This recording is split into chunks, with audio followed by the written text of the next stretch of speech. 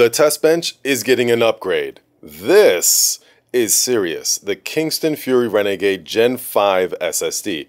14,700 megabytes per second speeds. Let me show you how to do a disk clone using Kingston software. So basically, I'm going to move all the information from my current C drive, my primary NVMe drive, to this one. And then I'm going to be able to boot to this. Very exciting. Kingston Fury Renegade Gen 5 SSD. Now we're going to actually put this in the Gen 5 slot with the big cooler here because the drive that I have in here right now is only Gen 4.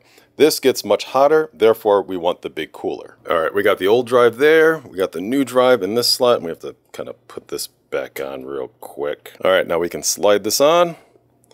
Normally it's pretty easy. There we go.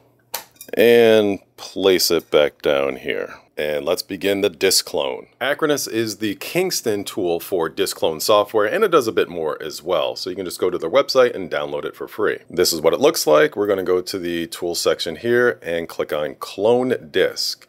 And it's going to do an automatic, like choose clone mode. And next, we actually have our main drive right here. We're going to click Next. And then after scanning, it sees the new disk, the 2 terabyte Kingston Fury Renegade PCIe Gen 5.0 drive. Very exciting times. Select the required cloning method. To replace a disk on this machine, clone with bootable OS. That's what we want to do. So it shows a before and after. So right now the disk is blank obviously, and after it'll have some storage on there. Locking partition. So we're just going to let this go and see how long this takes. Okay, I got up to pour a cup of coffee and it finished.